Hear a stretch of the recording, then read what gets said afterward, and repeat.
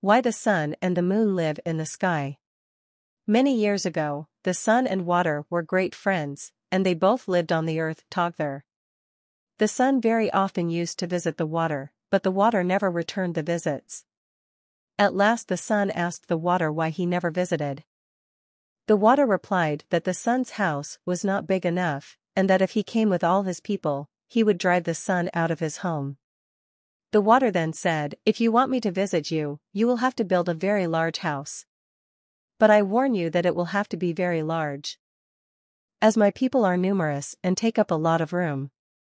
The sun promised to build a very large house, and soon afterwards, he returned home to his wife, the moon, who greeted him with a broad smile.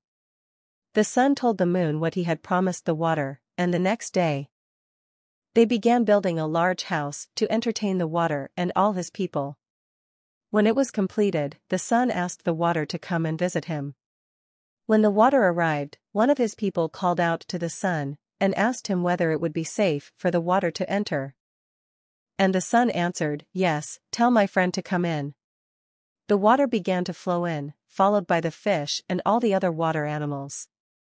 Very soon, the water was knee-deep in the house, so he asked the sun if it was still safe, and the sun again said, "Yes," so more of them came in.